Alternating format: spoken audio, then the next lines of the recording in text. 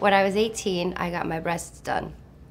But I had a very wide chest plate, and the doctor at the time wasn't as good as my current doctor. And they were too far apart, and you could just see the bone, and it just looked funny. And I had that for years until finally I decided to get them redone. Did my research, picked my doctor, and what he did was amazing because now I actually have cleavage. Research is so important because I had a bad experience in the past.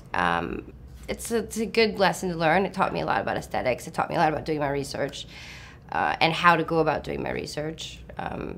Internet's great, but you need to be hands-on because anybody can throw up a web page. So do your research, get in there, meet your doctor, look at his pictures. And I think that communication is really, really important because I noticed with all the ones that I had sat with and talked to, everybody had variations of what they wanted to do and what was going to work, but I picked my doctor because I felt personally connected. And yes, he was a brilliant surgeon.